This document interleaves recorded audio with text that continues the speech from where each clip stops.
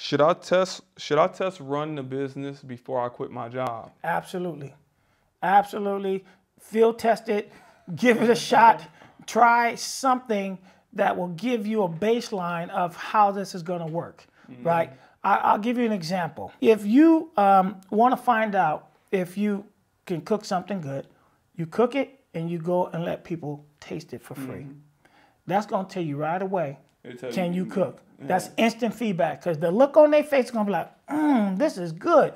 Or the look on their face is going to be like, Like when you see that video when Oprah tasted that woman's $1 million chicken? She didn't even think anything different. She was like, okay, all right. This is $1 million? I'm spitting this out after the take, yeah. But no, I definitely like that, because people always think about how they're going to transition from their business, from their job to owning their own business. Right. How should that process be? Should they focus on, this is one of the advice I've given people. If you're creating your own business and you want to transition out of your job, then you have to evaluate your expenses and slowly start chipping it away within your own business. Do you got any other plans?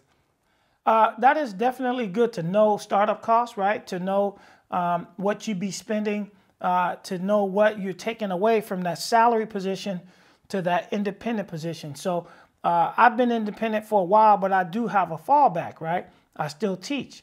But when I got away from corporate, which is about 15 years ago, I walked completely away from the corporate structure. I'm like, I'm good. I'm going to just do it. I'm going to go alone.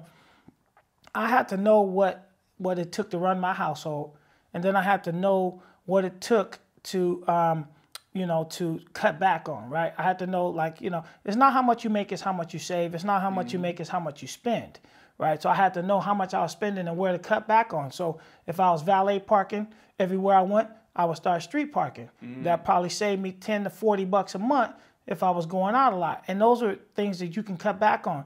You obviously can cut back on the amount of food you consume. Food is one of the biggest killers. Food is a $400 a month expense. Easy. Easy $400. Easy. And if you're eating good, which all good food costs more money, you're going to spend more. If you whole food shopping, if you Gelson's or any of those stores, Trader Joe's, where it's just a little bit more for a bag of lettuce and some other stuff, some organic stuff, that's what you have to pay. Yeah, because it'll add up, especially if you're going out to eat. You won't realize it. You look up, it'd be 15 for this meal, 30 for this meal, going out. Two to three times a day. If you skipping, if you hitting breakfast and lunch or lunch and dinner, yeah, that's a lot of money.